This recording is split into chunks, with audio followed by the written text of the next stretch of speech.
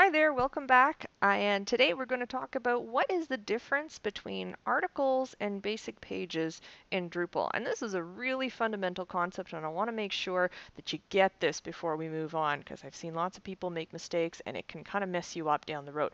So here's the thing. When you install a new, fresh version of Drupal, okay, you have what's called two basic content types. And let me show you what they are. I'm going to click on the Add Content button right here. And we'll see that we have two choices. We can either add, to begin with, we can add articles or we can add basic pages. By the way, we're going to extend this, we're going to change this, we're going to add lots of different new content types.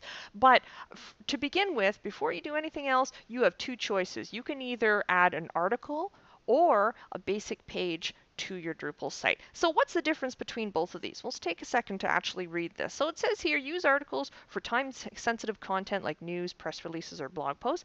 And the second option here is use basic pages for your static content, such as an About Us page. That explains it pretty well, but let me just kind of dive into it a little bit more. Any information that's going to be time-sensitive, any information that is sort of timely or that is published that you want to publish on a particular day, and that maybe won't be as relevant, say a year from now or something, that's usually the type of content that you would publish as an article. Okay. Whereas stuff that's like that basic stuff in your site, like the About Us, the biography, maybe a privacy policy, it's not that the information doesn't change, mind you. Keep in mind, you can change this information, but it's not something that is time sensitive in the sense that you wouldn't just publish your biography on a particular day and then expect that nobody's going to want to look at it a year from now, right? Like this is stuff that is what we call the static content in your website. If this isn't 100% clear, that's okay, but keep following along because it's important that eventually this does click into place for you, okay?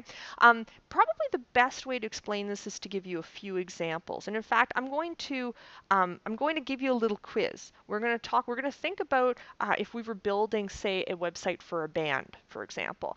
And I'd like you to think about whether you would choose to publish. I'm going to give you some examples of pages or different types of content we would want to put on a band website. And you're going to think about whether you would use a basic page or an article to publish that. So let's start with something really simple. Let's say that you're making a band website and there's going to be an About Us page. What would you use? Would you use an article for that or would you use a basic page? So I'll give you a second to think about that. Pause the video if you have to. And when you're ready, just unpause it. And okay, yeah, you would use a basic page for that because your About Us section, even though it might change, okay, that's static. People are going to want to access that anytime. It's not something that should appear in any sort of feed. This is something that just should be static on your website. Okay, how about this? What if your band was to put out a press release? What would that be? Would that be an article or would that be a basic page? Okay, yeah, it's an article. And you know what? If you're smart, you're actually reading this and you're seeing the word press release and you saw the About Us page. So those were some easy ones. Let me make things a little harder for you. How about this? I mentioned this before. Hopefully you were paying attention. Let's say a privacy policy. Let's say you've put some sort of a privacy policy on your page. Would that be an article or a basic page?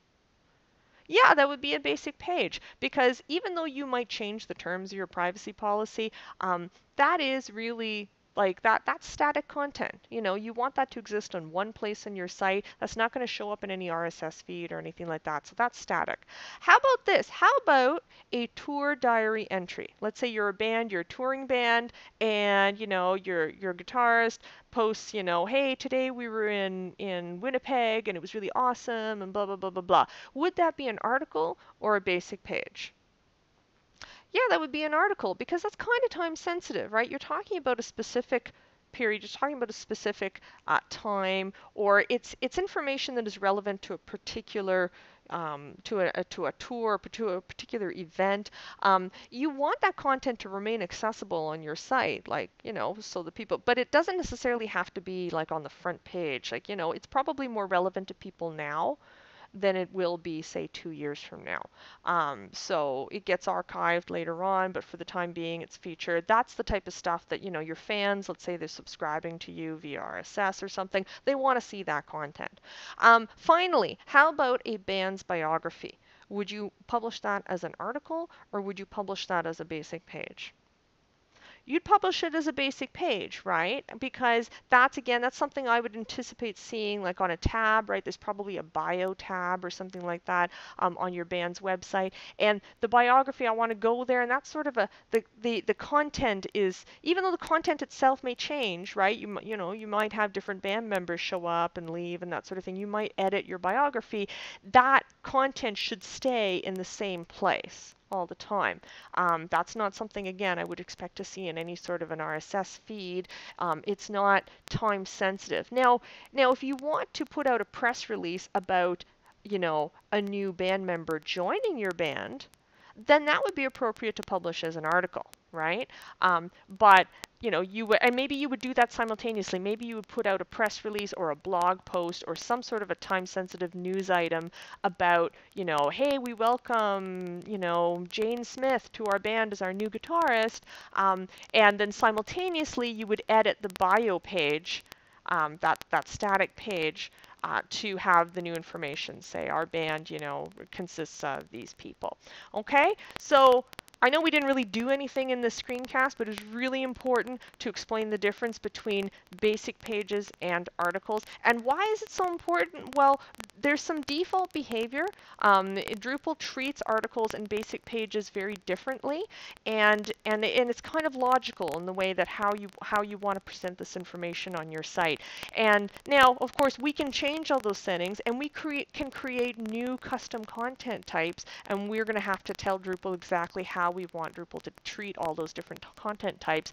But to begin with, bear in mind articles are time sensitive, basic pages are static content, and you know, as time goes on, we'll learn about how to create all sorts of different content types. But this is enough to get us going. So I hope that that made sense. I hope that that was helpful. Start thinking about, you know, if you're thinking about building a website, you know, it's not a bad idea to start listing the different types of content you want to have on your site, and think about whether you would want to publish this as an article or as a basic page. Or maybe you even have some type of content that you're not sure. Maybe it doesn't fit neatly into either of these content types, in which case you'll probably really be interested in learning how to create your own content types. So stick around. We'll cover that in a future screencast. But for now, thank you very much for watching, and I'll see you next time.